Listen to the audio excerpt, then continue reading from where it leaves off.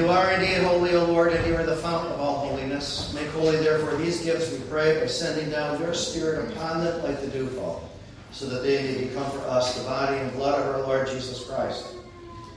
At the time he was betrayed and entered willingly into his passion, he took bread, gave thanks, broke it, and giving it to his disciples, he said, "Take this, all of you, and eat of it, for this is my body, which will be given up for you."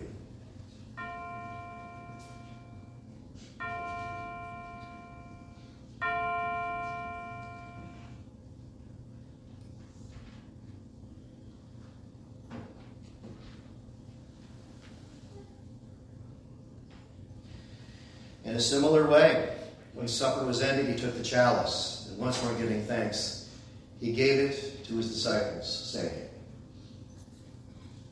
"Take this, all of you, and drink from it.